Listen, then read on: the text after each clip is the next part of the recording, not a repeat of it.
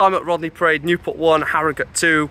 Their best players were on the bench, and we've still lost the game 2-1. What's your thoughts on it? Terrible. Like, there's no other way you can describe it. I don't think you can describe it in words. It's literally, we were as good as that fucking bin over here.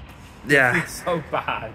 Yeah, I get the frustration. I'm frustrated myself, but you know, we're in October, and I've asked the two of us before you about Graham Coughlin so much, saying till December, he's got a few weeks, you know, he's on a tightrope. What's your thoughts on the whole Coughlin situation? Personally, I think it's stupid to even suggest getting him sacked. We've got an injury list as long as our starting 11. Like, what are we supposed to do? We've got like 9 injured players. That's pretty much most of our squad as well, first team players. There's just nothing you can do, is it? I know you have to work with what you've got, but he's fucking struggling to do that. Yeah, I spoke to Ethan about it, and he gave the response that you can kind of see the frustration with players that he's playing that over the players that are on the bench. Lewis Payne in particular, an outstanding game against Barrow.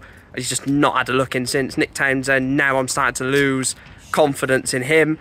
Do you see that sort of frustration from the fans that the players that he's put in are not the best players that we can use in the positions? Even Nick Townsend is as good as I've been over there. He's terrible. I think the bin has quality.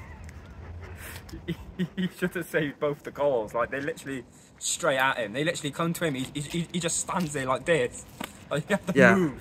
Will Evans again scored a goal, but I thought he was poor overall.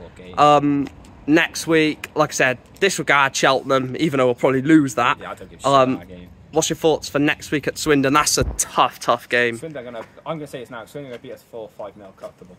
4-5-0. That's just the way it is. Man of the match today, who would you give it to? Don't even dare say Rebecca Walsh. No, I'm going to. The club gave it to Ryan Delaney. Like, I mean, I give the Lewis Payne. He come on as a sub. And got an assist. And he got an assist. So yeah, Lewis Payne, man of the match. Up the county. Up the county.